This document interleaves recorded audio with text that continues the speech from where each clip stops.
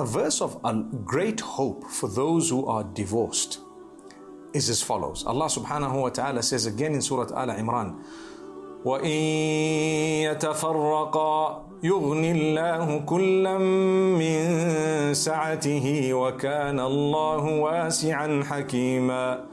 If the two of you actually separate, if you actually end up in divorce after having tried everything, Allah says, Allah will provide for both parties from His favor, from His virtue. Allah will give both parties. It's not like, that's it, I'm divorced, no one's gonna marry me. Who knows, someone much better would be interested in marrying you. You need to make an effort and have hope. Continue not only to pray, but to try. And don't give up. It doesn't mean your life has come to an end because you went through divorce once, twice, thrice, 4 times, whatever it may be.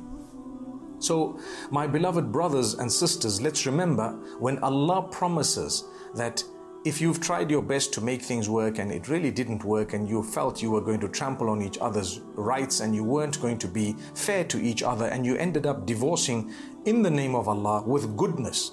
Divorcing with goodness means your tongues were clean, you didn't backbite and slander, you didn't speak ill of your spouse. Then Allah subhanahu wa ta'ala says, يُغْنِ اللَّهُ كُلًّا مِّن سَعَتِهِ. Allah will grant each one of them that independence and bless them with not only spouses but with sustenance as well. So take it in your stride, make dua to Allah subhanahu wa ta'ala, ask Allah for guidance, and remember that Allah Almighty is watching and Allah knows. And Allah subhanahu wa ta'ala sees your heart and feels your pain, meaning He knows what pain you're going through. May Allah subhanahu wa ta'ala grant us hope.